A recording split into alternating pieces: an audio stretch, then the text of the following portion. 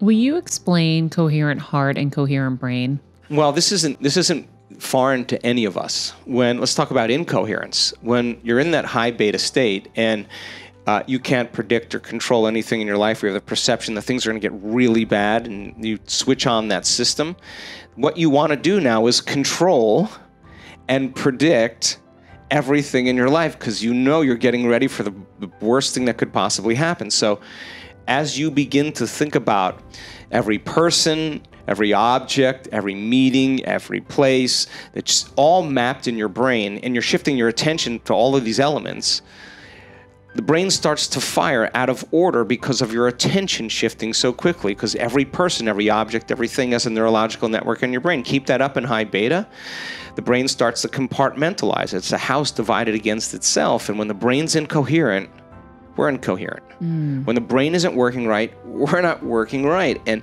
that default state actually is an unhealthy state for the brain to function in. So people become reliant on whatever it is that makes the discord go away. They try to make the feeling go away by gaming or smoking pot. Whatever it is they need to do to settle down that high beta state.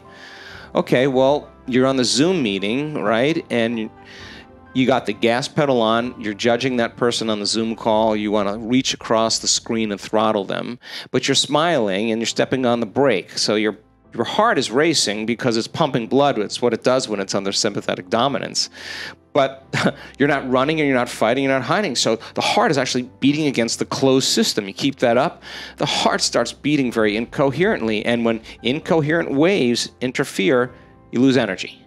So you lose energy in the heart, and you lose energy in the brain. And so then we just become automatic. That's the default, right? That's 95% of who we are. So our data shows over and over again that you can make your brain more coherent. What does that mean?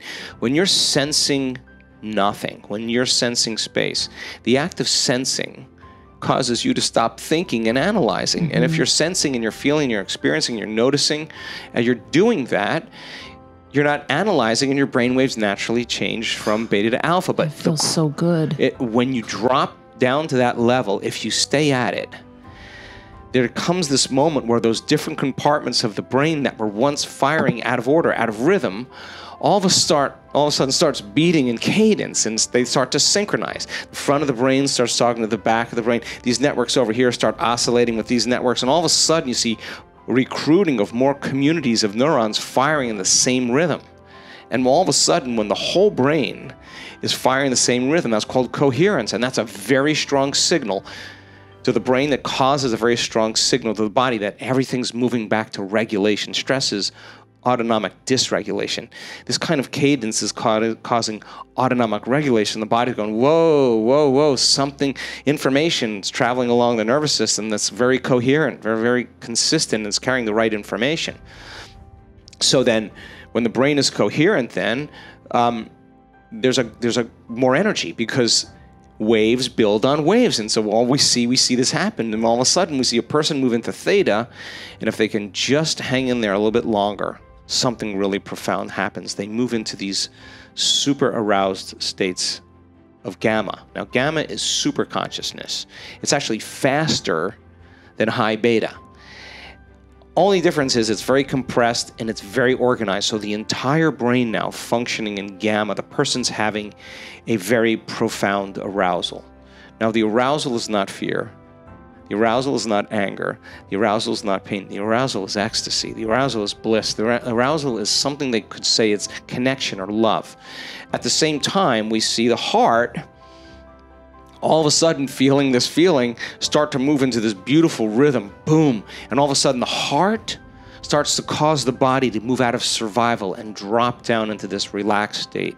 So we become relaxed in our heart, and when that happens, waves tend to build on waves. Let's see if I can explain this. We see in the brain a very slow wave called delta. That's deep sleep, but the person's oscillating in delta in coherence, and then the wave riding delta is theta, like in a harmonic. Two dolphins. Yeah, and then here comes alpha riding on theta, and then beta on there, and all of a sudden you see the person go into this gamma state, and the heart is telling the brain, it's safe to create now. It's safe to be in the present moment. There is the danger, the threat, the trauma's over. And the heart literally informs the brain that the event is over, and it resets the baseline for anxiety, for trauma in the survival center, the amygdala of the brain. And all of a sudden, the person can relax into the unknown, the present moment, and no danger. Nothing happens. That they're so afraid, and the unknown is always the scary place. That's how we survived and adapted for thousands of years. Now, the unknown is the perfect place to create in. The person's relaxed in their heart, and the heart's sending this beautiful rhythm. And when that happens, it's causing these waves of energy in the brain, and the brain is receiving it from the heart. It's saying it can get creative. This is the creative center. So now the heart and the brain start working together, and somehow there's a profound shift in everything, from electromagnetism to biology to neurocircuitry to neurohormones. And you see the person not wanting the moment to end. Yeah. And when the heart beats in rhythm, it produces a very profound magnetic field that's up to 3 meters wide, right? So you got this broadband base that tends to be magnetic, and you have a coherent brain which tends to be electric. So the thought becomes the electrical charge, the directive. You send the signal out into whatever it is that you want into the field. You got to feel a feeling before it happens in the quantum.